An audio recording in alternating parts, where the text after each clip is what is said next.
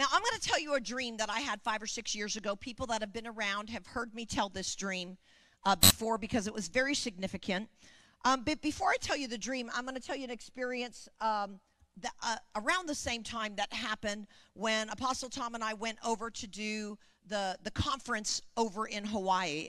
Our church people know that we go over every year and we do a prophetic conference. I know, everybody say, aw. I know it's really sad we have to go all the way to Hawaii to do a conference, but somebody really has to do it, okay? So we volunteered and we're just those kind of people. But we learned years ago to go in a few days early and have a few days of fun before the work really starts, because it is a lot of work. It's a lot of fun, but it's a lot of work. And so whenever we get over there, my husband decides, now we live in flat Florida, but my husband decides that we are mountain climbers. We do not climb mountains, okay, but he has decided that we are mountain climbers. We've climbed to the top of Diamond Head. We've climbed to the top of Cocoa Head. Does anybody know what Cocoa Head is? It's like straight up like this. He tried to kill me that day. Okay, and so the next year when we went back, I just told him, he said, come on, babe, you can do it. I said, just go ahead. I'll do it at my own pace, okay? So he made it to the top much faster than I did, okay? So the next year I said, babe, I know you want to go hiking, but can we just do something easier? Is that a good compromise? Okay, easier. Okay, we'll hike, but easier.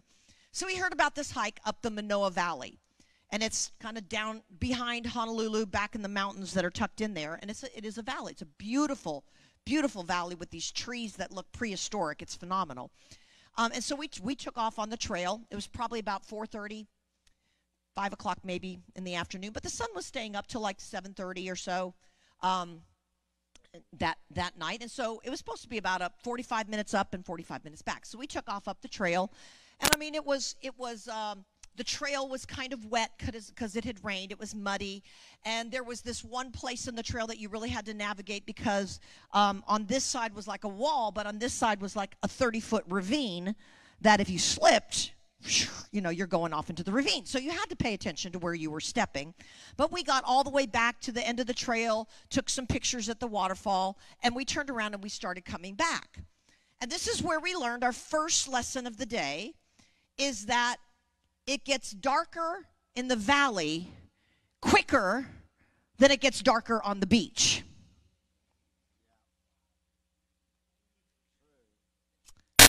You understand where I'm going with this? Suddenly, nightfall came very quickly, and pretty soon it wasn't just dusk, it was pitch black on this trail.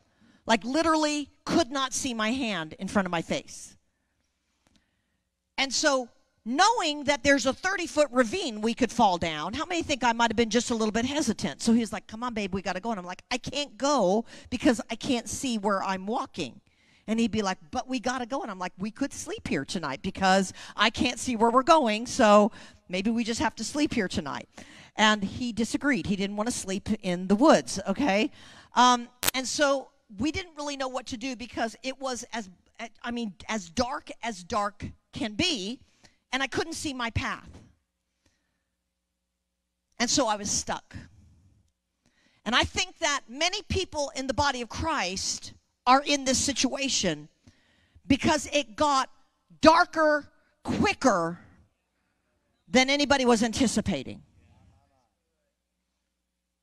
And many people in the church are stuck and can't move forward because of the darkness. They're paralyzed by fear. Now, you have to know, dark was never my friend. I had a major issue with the dark, a major fear of the dark. I don't have time to go into that, but God did deliver me out of it until he put me in the middle of a path that was dark. And so many people have felt stuck because of the darkness. And so we're standing there wondering, what are we going to do? Because we obviously can't see our way forward.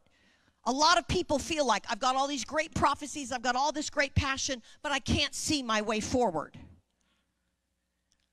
And so as we stood there, all of a sudden it dawns on us. We have iPhones in our back pocket. However, They were old iPhones that did not have flashlights. I know, well, we kept those phones for a very long time. But they did not have flashlights. So you know what we did? We stood there in the dark and downloaded a flashlight app.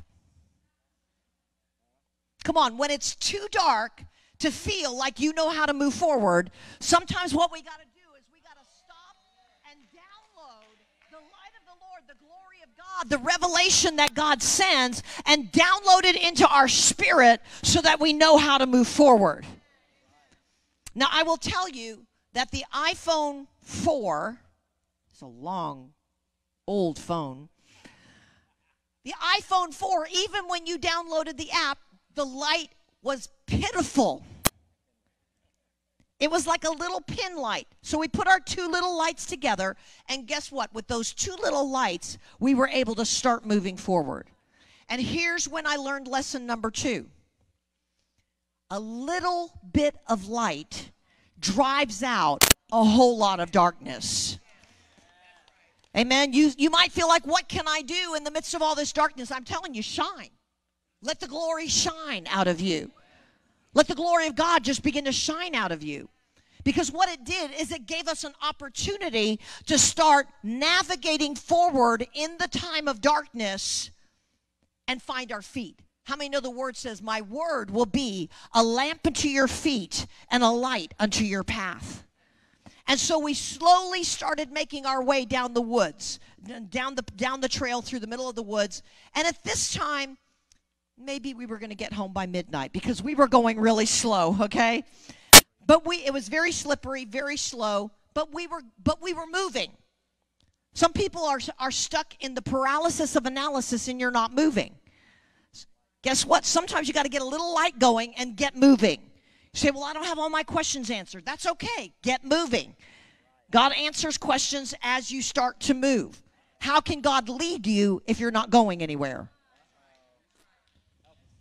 Okay? And so, as we're going down this path, suddenly, everybody say suddenly. How many have been believing God for some suddenlies? Okay. How many have figured out suddenlies don't always happen suddenly? They usually happen after a really, really long time of praying for something, and then suddenly, right? So suddenly, out of the woods comes these two Hawaiians. And they've got flashlights strapped to their forehead. They're not on the trail. They're just out in the woods somewhere, and they are booking. You know, they just come out of the woods from nowhere. They've got these flashlights on their head. They walk up to us. They said, looks like you could use some help. They both reach into their backpack and hand each of us these giant flashlights, like the head of the flashlights, this big, and then they take off down the trail. And we're like, were those angels? So we call them our Hawaiian angels, okay? They were waiting at the end of the trail for their flashlights. I don't know if angels would really want their flashlights back, but they showed up at our time of need, and they helped us. They were angels for us, that's right. So we call them our Hawaiian angels, okay? And we made it down the trail. Guess what happened? When they gave us those big flashlights, suddenly we were able to accelerate.